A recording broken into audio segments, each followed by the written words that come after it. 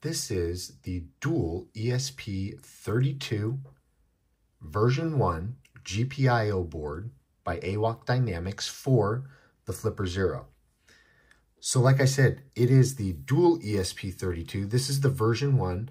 The version 1 doesn't have some buttons on the back that the version 2 has for various programming purposes.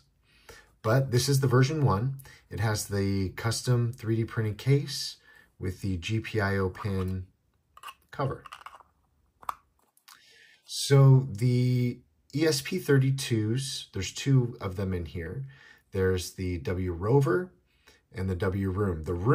The W Room controls the screen. And the W Rover controls or is controlled by the interface on the flipper. So let's plug it in and check it out. This version, as you can see right here, has a touch screen. So before I plug it into the flipper, I always like to make sure that my antennas are attached. I don't want to cause any damage.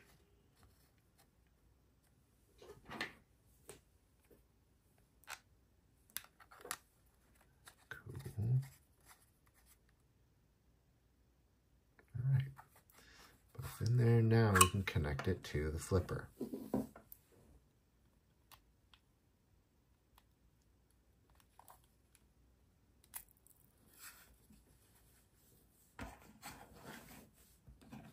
Immediately turns on,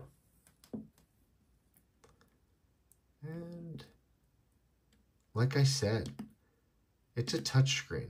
So, and it's dual. So I'm running the Rover chip from the flipper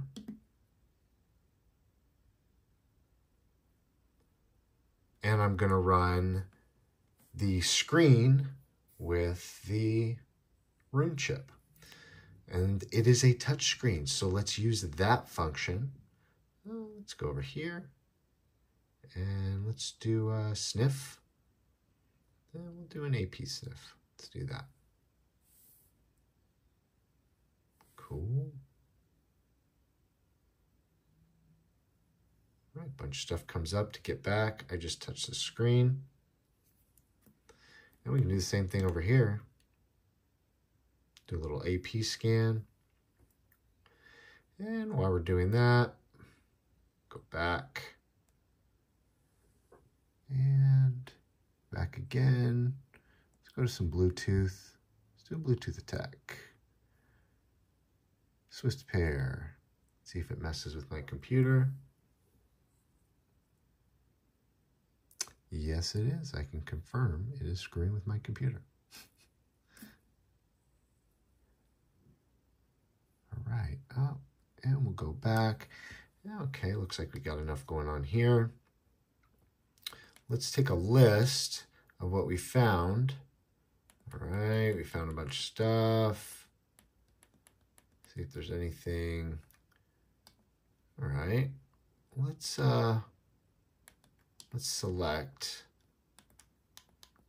something that I saw up there. All right, that's saved. Now I'll start a deauth attack. Boom.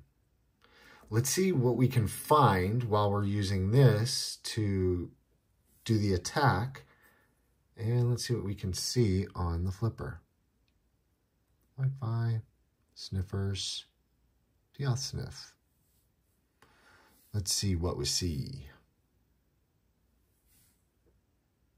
Oh. Something's coming up. Let's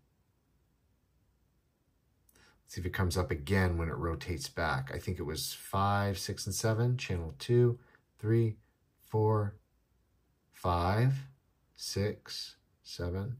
Okay, and it stops on 8, so it's 5, 6, and 7. Let's stop my attack, and that'll make it so that on channels 5, 6, and 7, we don't see any more activity. No more activity. Let's cycle through again, but I'm going to make it start on 6, and we'll prove this. 3, 4, 5. There you go. And now I'll stop the attack. And we can go back here and stop the sniff. Back. Back. And being able to do this at the same time, being able to, attack in one area and sniff in the same is very valuable for learning. Also, having this touchscreen makes it a lot easier to deal with.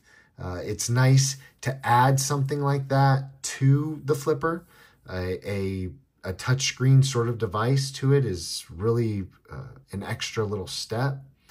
The design of this is very solid, very nice, and it works really great with the flipper and looks great on it too. Slightly menacing, I would say. Looks slightly menacing.